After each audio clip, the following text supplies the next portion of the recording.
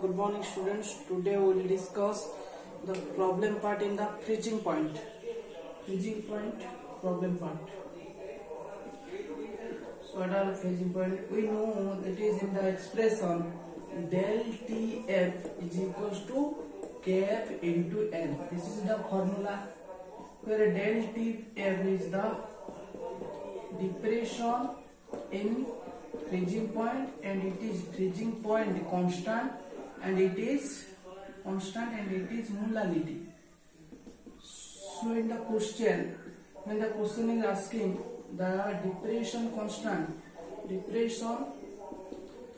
freezing point constant is 5.2 Kelvin and the molality is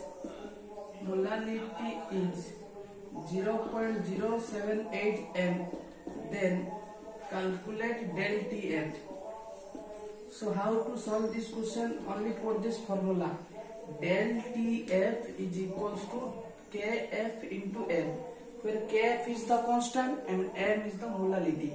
So Kf here it is 5.2 and M means molality is 0.078.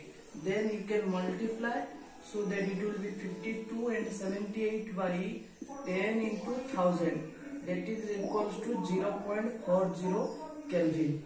And this question also came in NEET 2020 this year.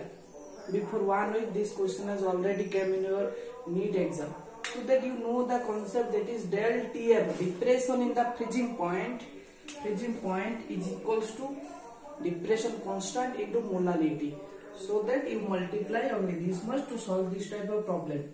But when molality is not given in the question, that means you should know the formula of molality is equals to W2 into 1000 divided by M2 into W1.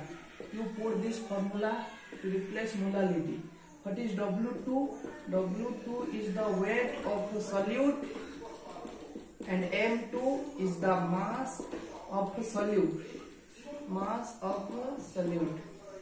And W1 is the mass of solvent.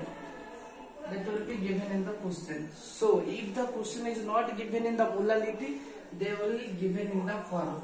To solve this type of question also you can solve del Tf is equals to Kf into W2 into 1000 divided by M2 into W1. By putting this value you can solve this type of questions. So this is all about your freezing point, boiling point, elevation and vaporing pressure and osmotic pressure. This is all about your solution chapter. So practice more problem. Thank you for watching.